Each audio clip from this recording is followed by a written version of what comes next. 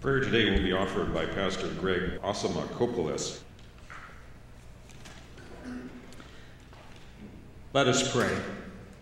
O God, our help in ages past, our hope for years to come, we call on you for guidance as this new legislative session commences.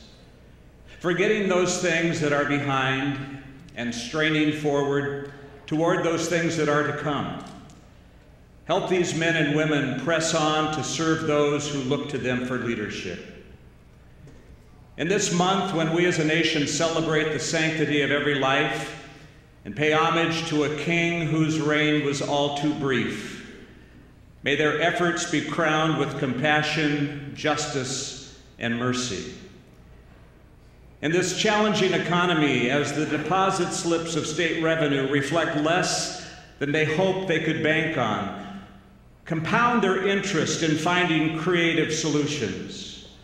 Give them the ability to resist the temptation to pass the buck. Allow the currency of the time they spend to be consistent with those four familiar words engraved upon our history and our dollars: in God we trust.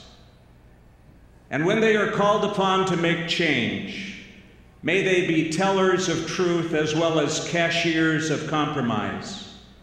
May the bottom line of decisions made in this House make sense to those who make them and to those who will be impacted by them.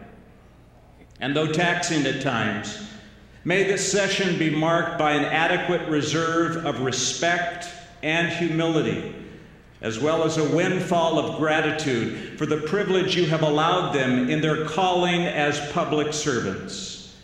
In your holy name we pray. Amen.